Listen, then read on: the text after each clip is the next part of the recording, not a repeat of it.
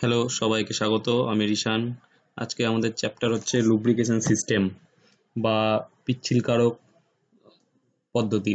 তো lubrication system বা পিচ্ছিলকারক যে ব্যবস্থাপনা ইঞ্জিনের, তো এটার মেন উদ্দেশ্য আমরা জানি ভালো করে।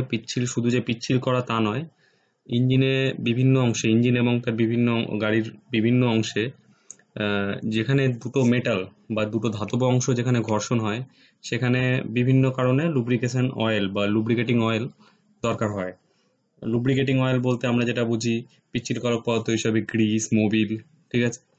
তো আমরা আজকে দেখে নেবো যে কিভাবে লুব্রিকেশন সিস্টেমটা কাজ করে। আমরা জানি শুধু লুব্রিকেশন সিস্টেমের যে শুধু ঘর্ষণ কমানো, আরো অনেক কাজ আছে, যেমন শীতলতা প্রদান করা, কুলিং এফেক্ট বা শীতলতা, যাই হোক।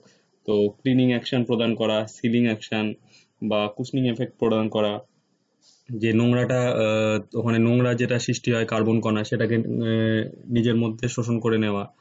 তো যাই হোক, দেখা যাক এখানে কুলিং সিস্টেম। তো এই যে আমরা যেটা দেখতে পাচ্ছি এখানে, এটা হচ্ছে একটা একটা সিলিন্ডার যুক্ত একটা ইঞ্জিন।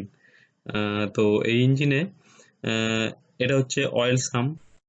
অয়েল সাম বলতে অয়েল সাম বলতে এখানে যেখানে এই লুব্রিকেটিং অয়েলটা জমা হয়ে থাকে, এখানে কানেক্টিং রডের নিচে, ক্র্যাঙ্কশ্যাফটের নিচে।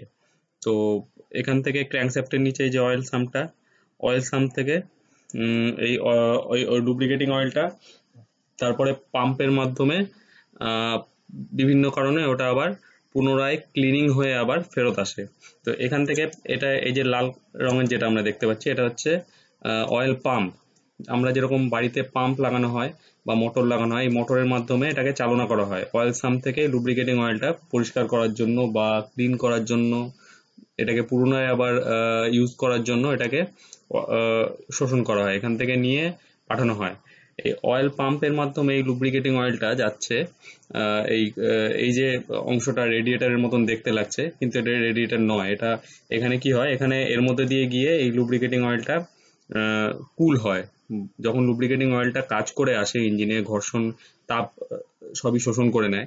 এই তাপটা কমানোর জন্য তখন উত্তপ্ত হয়ে থাকে। এই তাপটা কমানোর জন্য এখানে এই কুলিং এফেক্টটা হয়। তো এখান থেকে ঠান্ডা হয়ে যায় হচ্ছে অয়েল ফিল্টারে।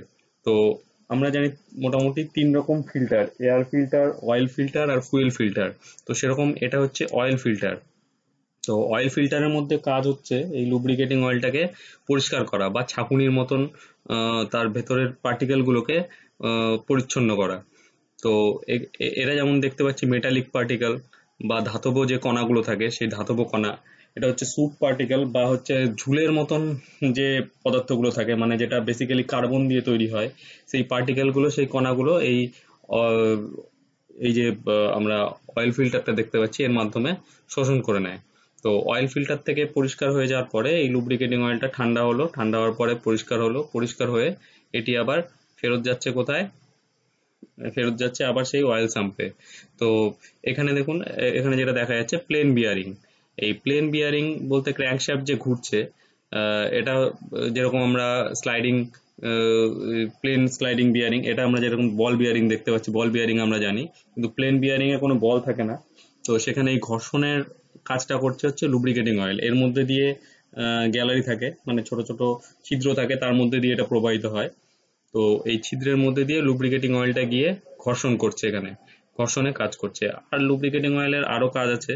এরপরে এখান থেকে প্লেন বিয়ারিং থেকে ঘর্ষণ হওয়ার পরে এর ভেতর দিয়ে গিয়ে এটা কানেক্টিং রডে যায়। কানেক্টিং রডে গিয়ে পিস্টন, যেটা সব থেকে বেশি আমাদের ইম্পর্টেন্ট জিনিস ইঞ্জিনের মধ্যে, যে যেটা যেখানে সব থেকে বেশি ঘর্ষণ হয় আর যেখানে কুলিং এফেক্ট বা লুব্রিকেটিং এফেক্টটা সব থেকে বেশি দরকার, সেই পিস্টনের গিয়ে যায় কানেক্টিং রডের ভেতর দিয়ে গিয়ে।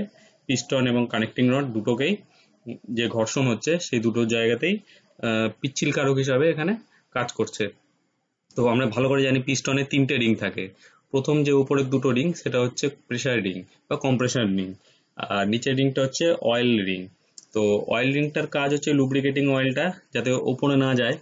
তো এটার অয়েল রিং দুটোর মাঝখান দিয়ে যে আমরা দেখতে পাচ্ছি, এই লালটার মধ্যে দিয়ে যাচ্ছে, এখানে লুব্রিকেটিং অয়েল গিয়ে ঢুকে যায়। কিন্তু এর ওপরে, এই অয়েল রিংটার ওপরে আর লুব্রিকেটিং অয়েলটা যেতে পারে না। পিস্টনটা যখন ওপরে যাচ্ছে, তখন লুব্রিকেটিং অয়েলটা বেরিয়ে যাচ্ছে, আবার যখন নিচে নামছে তখন ওই ফাঁকের মধ্যে দিয়ে লুব্রিকেটিং অয়েলটা ঢুকে যাচ্ছে। নেক্সট আরেকটা এখান দিয়ে যে আরেকটা আমি সংযোগ দেখতে পাচ্ছি, যোগাযোগ, এখান থেকে লুব্রিকেটিং অয়েলটা একদম ইঞ্জিনের ওপরের অংশে, মানে ক্যামশ্যাফট যেখানে কাজ করে সেখানে গিয়ে লুব্রিকেটিং অয়েলটা কাজ করে। কেন কি ক্যামশ্যাফটটাকেও বারবার ওঠানামা করতে হয়, ক্র্যাঙ্কশ্যাফট বা রকার, ক্যামশ্যাফটের সঙ্গে যুক্ত রকার আর্ম এবং স্প্রিং, যেটা কিনা ইনলেট ভালভ এবং আউটলেট ভালভটাকে কন্ট্রোল করছে, কখন খুলবে কখন বন্ধ হবে। তো সেখানে গিয়ে লুব্রিকেটিং অয়েলটা কাজ করছে, আবার পুরোনায় অয়েল সাম্পে ফেরত আসছে। এই হচ্ছে আজকে আমাদের লুব্রিকেটিং অয়েলের প্রধান কাজগুলো।